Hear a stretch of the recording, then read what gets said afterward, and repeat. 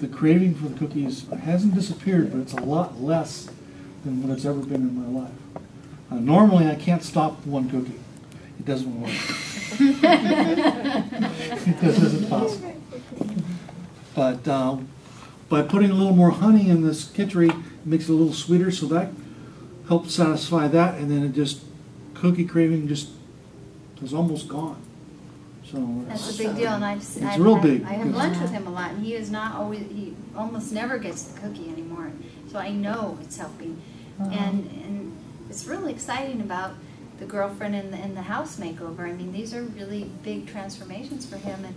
And what else do you want to say? Well, also something that I don't know, a couple of you know that, but I have a brain injury from a car accident 14 years ago, and it really has hindered lots of different aspects of my life.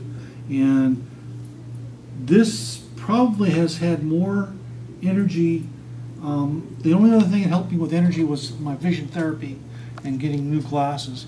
And this has helped stabilize the energy that I use, and because I do a lot of swimming and a lot of running every week, but at the same time, his energy can just collapse just like that with his brain injury, and you haven't had as many drops. Right. Yeah, I've noticed that too. Because good, Ralph. Used to be I had to sleep 12 hours a day. Now I'm 8, maximum of 10, and I don't have the.